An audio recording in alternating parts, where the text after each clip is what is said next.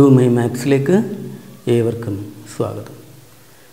ഇന്ന് നമ്മൾ today സ്പെഷ്യലിൽ compound ഇൻട്രസ്റ്റിലെ 3 questions ആണ് ചെയ്യാൻ പോകുന്നത്. ക്വസ്റ്റ്യനിലേക്ക് കടക്കുന്നതിന് മുമ്പ് ഒരു ടെക്നിക്ക് ഞാൻ കാണിച്ചു തരാം.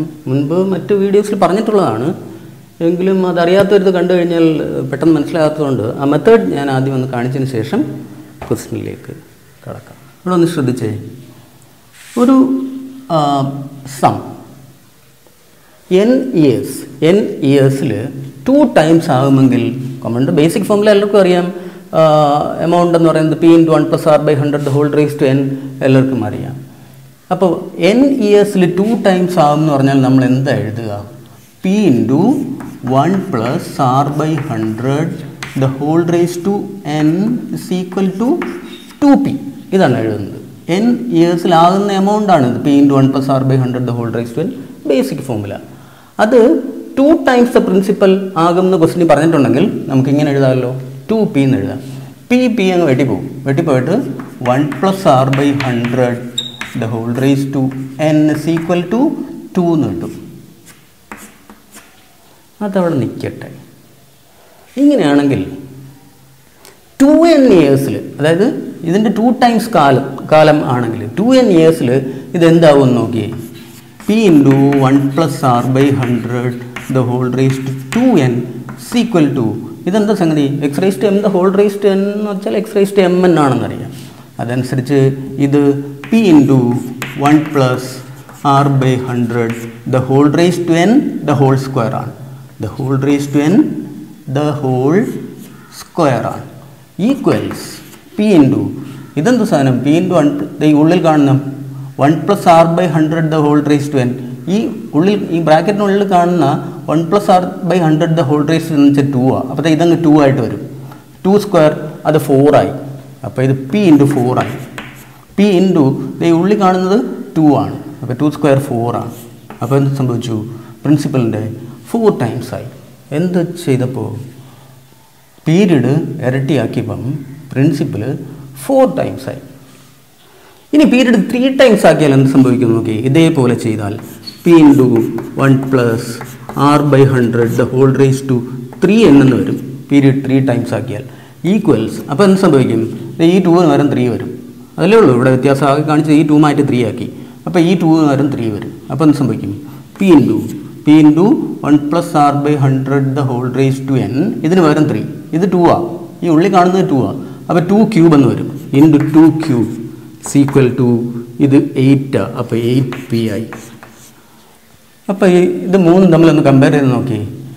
n ഇയേഴ്സിൽ 2 ടൈംസ് ആയിട്ടുണ്ടെങ്കിൽ 2n ഇയേഴ്സിൽ 4 ടൈംസ് ആയിട്ടുണ്ട്. 3n ഇയേഴ്സിൽ 8 ടൈംസ് ആയിട്ടുണ്ട്. ഇതെല്ലാം നമ്മൾ ബന്ധം എന്താണെന്ന് നോക്കി. ഇത് 2 ടൈംസ് ആയപ്പോൾ ഇത് 2² ആയി. ഇത് 2 ടൈംസ് ആയില്ല, ഇത് 2² ആണ്. ഇത് 2³ ആയതുകൊണ്ട് ഇത് 3 ടൈംസ് ആയപ്പോൾ, പീരീഡ് 3 ടൈംസ് ആയപ്പോൾ 2³ ടൈംസ് ആയി. അത് പഠിച്ചു വെക്കുക. അപ്പം n ഇയേഴ്സിൽ 2 ടൈംസ് ആയിട്ടുണ്ടെങ്കിൽ 2n ഇയേഴ്സിൽ 4 ടൈംസ് ആവും. 3n ഇയേഴ്സിൽ 8 ടൈംസ് ആവും. 8 കിട്ടുന്നത് 2-ന് ഈ പവർ അങ്ങ് കൊടുത്താൽ മതി. ഈ 4 കിട്ടുന്നത് ഈ 2-ന് ഈ പവർ അങ്ങ് കൊടുത്താൽ മതി. അത് പഠിച്ചു വെച്ചേക്കാം.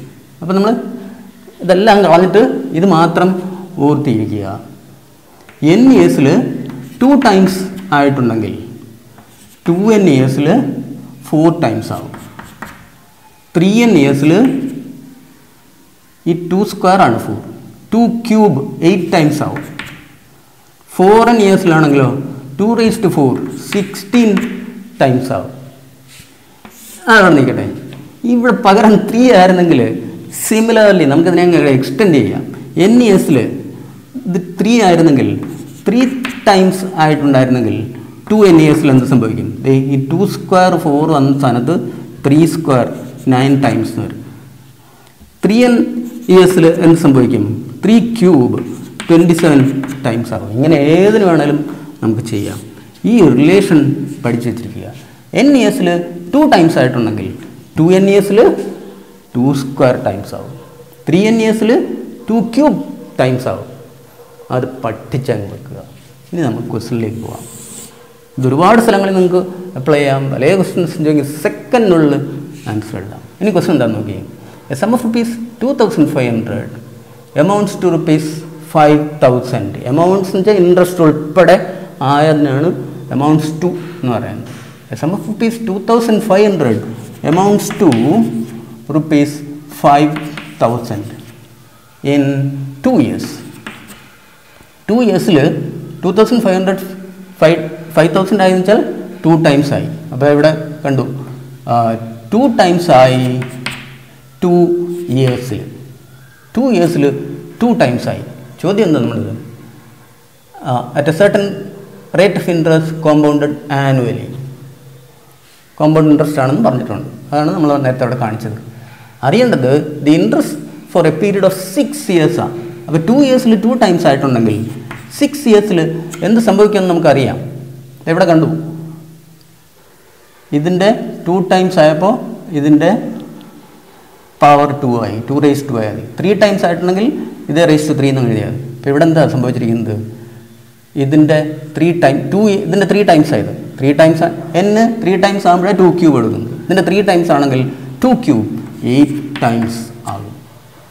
8 times എത്ര? ഇതിൻ്റെ 8 times 2500 into 8 ഇതായിരിക്കും എമൗണ്ട്. 2500 into 8 അതെത്രയാണ്? 16,000 4,000 20,000 ആവും. അപ്പോൾ എമൗണ്ട് 20,000 ആവും. നമുക്കറിയേണ്ടത് ഇൻട്രസ്റ്റ് ആണ്. എമൗണ്ട് 20,000 ആവും. ഇൻട്രസ്റ്റ് എത്രയാണെന്ന് ചോദിച്ചാൽ പ്രിൻസിപ്പലും കുറച്ച് കളഞ്ഞാൽ മതി. 2500 കുറച്ച് കളയും. ആൻസർ കുറച്ച് 20,000 2500 17,500. ചുമ്മാ മനസ്സിലും കുറയ്ക്കണം. 17,500. നെക്സ്റ്റ് ക്വസ്റ്റ്യൻ നോക്കിയേ. മനസ്സിലാകാത്തവർ വീണ്ടും വെച്ച് കണ്ട് നോക്കണം. ഞാനിതൊന്നുകൂടെ പറയേണ്ട ആവശ്യം ഉണ്ടെന്ന് എനിക്ക് തോന്നുന്നില്ല. നെക്സ്റ്റ് ക്വസ്റ്റ്യൻ നോക്കിയേ. Some of rupees 3,000 amounts to rupees 9,000. 3,000 9,000 ആയി in 3 years. 3 yearsൽ at a certain rate of interest compounded annually. അറിയേണ്ടത് the interest four A period of 6 years. 6 yearsലാണ് നമുക്ക് അറിയേണ്ടത്. അപ്പോൾ നോക്കിയേ 3 yearsൽ എത്ര ടൈംസ് ആയത്? 3 times ആയി. 3 yearsൽ 3 times ആയെങ്കിൽ 6 yearsൽ എന്താവുമെന്നാണ് ചോദ്യം. 6 years വെച്ചാൽ ഇത് ഇൻറ്റു 2 ആണ്. ഇത് ഇൻറ്റു 2 ആണെങ്കിൽ ഇത് raised to 2 എന്ന് പറഞ്ഞാൽ മതി. 3 square 9 times ആവും. ഇതിൻ്റെ 9 times. അപ്പോൾ എമൗണ്ട് 27,000 ആവും. 27,000 ആവും. നമുക്ക് ഇൻട്രസ്റ്റ് മാത്രം അറിഞ്ഞാൽ മതി. 3000 കുറച്ച് കളയാം. 3000 ആണ് പ്രിൻസിപ്പൽ. കുറച്ച് കളഞ്ഞാൽ ആൻസർ 24,000. നെക്സ്റ്റ് ക്വസ്റ്റ്യൻ നോക്കിയേ. സിമിലർ ക്വസ്റ്റ്യൻ ആണ്. പടപടാന്ന് ചെയ്യണം. Some of rupees 5,250 amounts to 5,250 amounts to rupees 10,500. 10,500 ആയി. ഇതിൻ്റെ ഇരട്ടിയാണ്. അപ്പോൾ 2 times ആയി in 2 years. 2 times ആയി 2 yearsൽ. 2 yearsൽ 2 times ആയി. നമുക്കറിയേണ്ടത് at a certain rate of interest compounded annually. അറിയേണ്ടത് the rate of interest for a period of 4 years ആണ്. 2 yearsൽ അറിയാം, 4 yearsൽ അറിയണമെങ്കിൽ ഇത് ഇൻറ്റു 2 ആണെങ്കിൽ ഇത് raised to 2 എന്ന് പറഞ്ഞാൽ മതി. 4 times ആകും. പ്രിൻസിപ്പലിൻ്റെ 4 times. 5,250യുടെ 4 times 5,000 20,000 ആവും. ഇതിന് 1000 21,000 ആവും. 21,000 ആവും. നമുക്കറിയേണ്ടത് ഇൻട്രസ്റ്റ് മാത്രമാണ്. ഈ പ്രിൻസിപ്പലും കുറച്ച് കളഞ്ഞാൽ മതി. 5,250 21,000 5,000 പോയാൽ 16,000. 16,000 നിന്ന് 250 പോയാൽ 15,750. 15,750 എഴുതി കുറച്ച് നോക്കിയാൽ മതി. 15,750. ഇതേപോലെ സിമ്പിളായിട്ട് ക്വസ്റ്റ്യൻസ് ഏതും ചെയ്യാം. മെത്തേഡ്സ് നമ്മൾ അറിഞ്ഞിരിക്കണം. ബേസിക് ഐഡിയാസ്, ഇതാണ് ഇതിൻ്റെ ബേസിക് ഐഡിയ. അത് ഒന്നുകൂടെ നല്ല ഭംഗിയായി മനസ്സിലാക്കി ഏത് ഷോർട്ട് കട്ട് നമ്മൾ അപ്ലൈ ചെയ്യുമ്പോഴും കാര്യം അറിഞ്ഞ് വേണം ചെയ്യാൻ. ചുമ്മാ എന്തെങ്കിലും കാണാൻ പഠിച്ചിട്ട് ഇത് കാണുമ്പം അത് ചെയ്യണം, അത് കാണുമ്പോൾ ഇത് ചെയ്യണം, ഇങ്ങനെ ഷോർട്ട് കട്ട്സ് പഠിച്ചു വെക്കാൻ പാടില്ല. എന്താണ് അതിൻ്റെ കാരണം? ഇതാണ് കാരണം. ഇത് പഠിച്ചു വെച്ച് കഴിഞ്ഞാൽ അഥവാ നിങ്ങൾ ഷോർട്ട് കട്ട് മറന്നു പോയാലും സ്വയം കണ്ടുപിടിക്കുകയും അപ്ലൈ ചെയ്ത് ശീലമാകും. പിന്നെ ജന്മത്ത് മറക്കുകയില്ല. അങ്ങനെ മാത്രമേ ഷോർട്ട് കട്ട്സ് പഠിക്കാവൂ. ഹാർഡ് വർക്ക് ചെയ്യും. All the best.